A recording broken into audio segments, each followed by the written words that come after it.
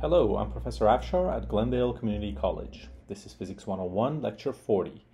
In this lecture, we'll discuss the parallel axis theorem. This topic is covered in Chapter 10, our textbook by Surway and Jouet.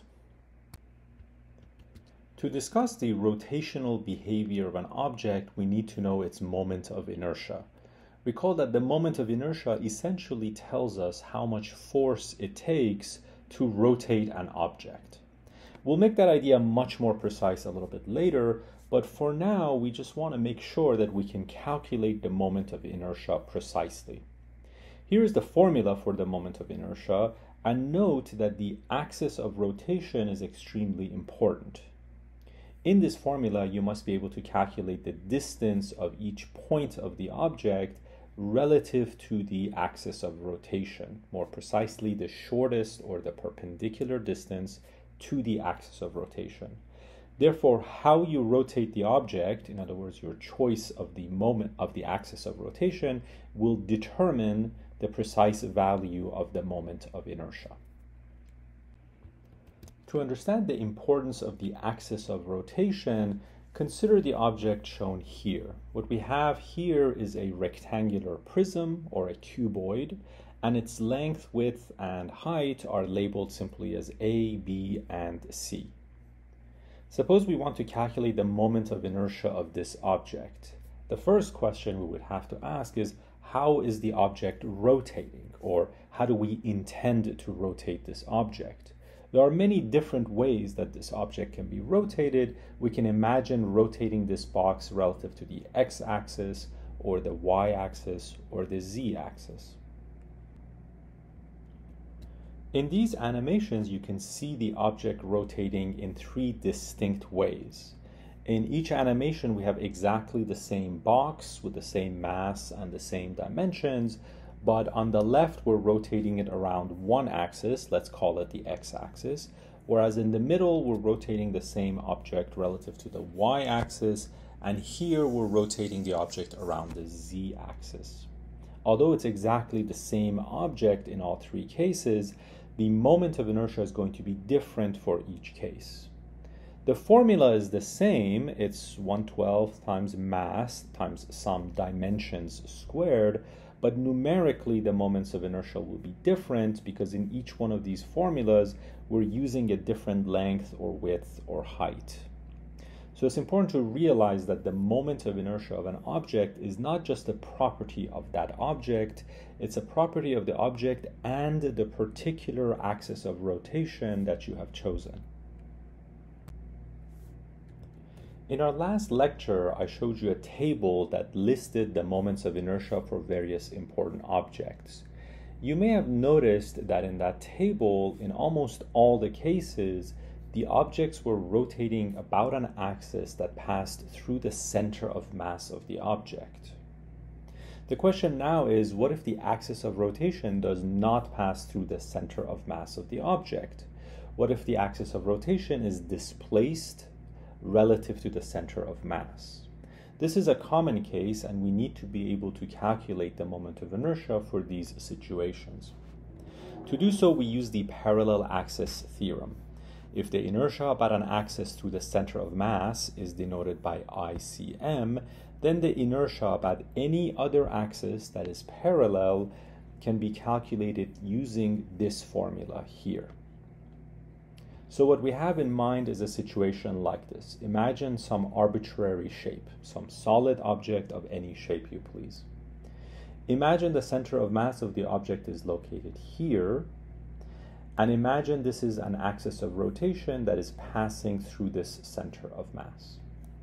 Suppose you've already done a series of calculations and you figured out what the moment of inertia of the object is relative to the center of mass.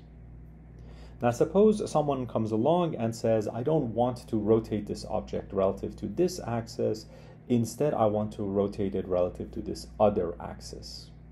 Notice the second axis does not pass through the center of mass, but it is parallel to the first axis of rotation. In this case, you can use the parallel axis theorem. If you've already calculated the center of mass moment of inertia, all you have to do is add md squared to it. m is the total mass of the object, and d is the distance, the shortest distance, or the perpendicular distance between the two axes of rotation. Here's an example of how the parallel axis theorem can be used. On the left, we have an object and it is rotating about the z-axis. Notice that the axis of rotation on the left passes through the center of the box. We can say it passes through the center of mass of the object. Suppose you've already calculated the moment of inertia of the object for this particular axis. The formula turns out to be 1/12 m times the quantity a squared plus b squared. Now suppose you want to take the same object and you want to rotate it differently. Here's the new rotational configuration on the right. We are rotating still around the z-axis, but notice now the z-axis is no longer passing through the center of mass. In fact, on the right, the axis of rotation is not passing through the object at all. In this case, we can use the parallel axis theorem. We notice that the new axis of rotation is parallel to the old axis of rotation, so we can take the moment of inertia relative to the center of mass and simply add md squared to it. M is the total mass of the object, and d is essentially the distance between the new axis of rotation and the old axis of rotation, which used to pass through the center of the object. Let's end this lecture with a practice problem. Earth can be modeled as a sphere with a radius of 6.4 times 10 to the 6 meters approximately, and a mass of 6 times 10 to the 24 kilograms approximately. Earth's orbit about the Sun can be modeled as a circle with a radius of approximately 1.5 times 10 to the 11 meters. Based on this information, calculate the Earth's moment of inertia about its daily axis of rotation. Notice that the Earth has two axes of rotation. It has the daily axis of rotation, which is responsible for day and night, and the daily axis of rotation passes through the North Pole, the center of the Earth, and then the South Pole. So we can say that the daily axis of rotation passes through the center of mass of the Earth. To calculate the Earth's moment of inertia about this axis of rotation, we turn to our book. We look up the formula for the moment of inertia of a sphere. We find it is 2/5 mr squared. We substitute the numbers in, and we find that its moment of inertia is approximately 9.83 times 10 to the 37 kilograms meters squared. As it turns out, the Earth has a second axis of rotation. The Earth is also rotating about the Sun, so we can imagine a second axis of rotation passing through the Sun with the Earth orbiting the Sun. So continuing the same problem, part B asks us to calculate the Earth's moment of inertia about its annual axis of rotation. The annual axis of rotation is different from the daily axis of rotation. Daily rotation is responsible for day and night, whereas annual rotation is responsible for the months and the seasons, as the Earth orbits the Sun once every year. The daily axis of rotation passes through the center of mass of the Earth, but the annual axis of rotation passes through the Sun and is approximately parallel to the daily axis of rotation. To calculate the new moment of inertia, we need to use the parallel axis theorem. ICM is the moment of inertia relative to the center of mass, which is simply equal to 2/5 mr squared. We calculated this quantity in part A, and we now need to add to it md squared. M is the mass of the Earth, and d is simply r2. In other words, it's the radius of the annual circle of the Earth around the Sun. Plugging in the numbers, we find that the moment of inertia of Earth around this annual axis of rotation is approximately 1.337 times 10 to the 47 kilograms meters squared.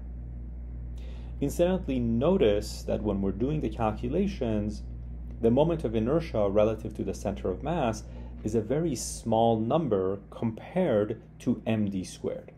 Certainly 9.83 times 10 to the 37 is a big number, but compared to this second number, it's quite small. This second number is 10 to the 47th.